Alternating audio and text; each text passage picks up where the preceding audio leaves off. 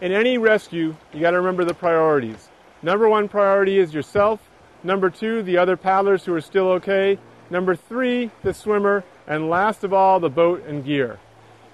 If you're down to if you've got the swimmer okay, everybody else is all right, and you're feeling like you're safe and you're in good shape, go after the boat. When you go after the boat, there are three main ways to rescue a boat. Some people wear life jackets, rescue life jackets that have tow tethers on them. They're quick release tow tethers that allow you to release anytime you need to if the boat starts to hang you up or become a problem.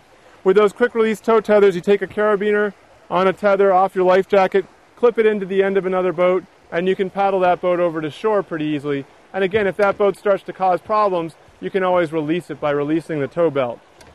Another way to rescue another boat is to do what's called a boat over boat rescue.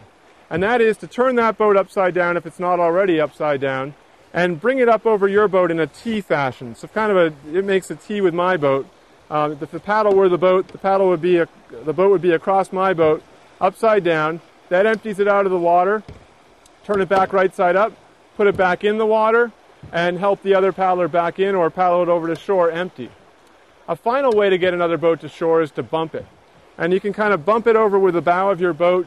2 or 3 boaters are much better at this than just one.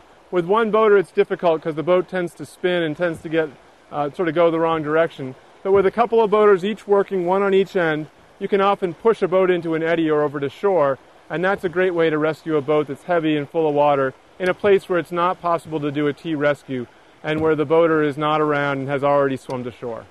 So again, keep the rescue priorities in mind, and those are the 3 ways to rescue boats.